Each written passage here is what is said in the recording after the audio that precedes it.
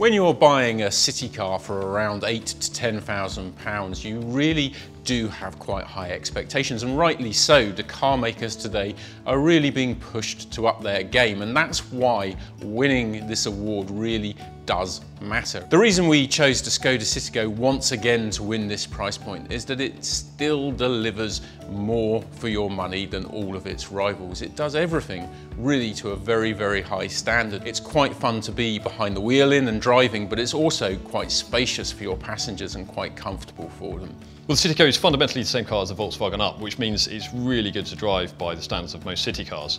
The brakes, the gearbox, the clutch, they all have a really positive feel, and that makes this a really easy car to drive smoothly. And it rides and handles surprisingly well on faster roads.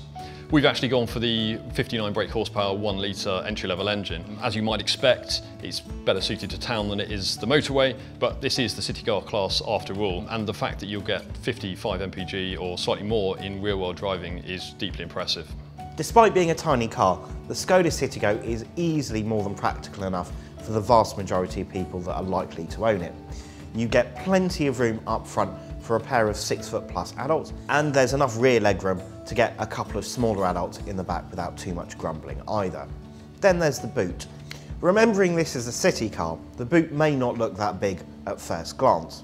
However, the Citigo has a clever 2-level boot floor, meaning that you can remove a bit of floor, put it down a bit lower, and increase your boot space by a significant amount. It's an all-round package that really sets it apart from the opposition, and that's why we've chosen the Citigo for yet another year as our very best car at this price point.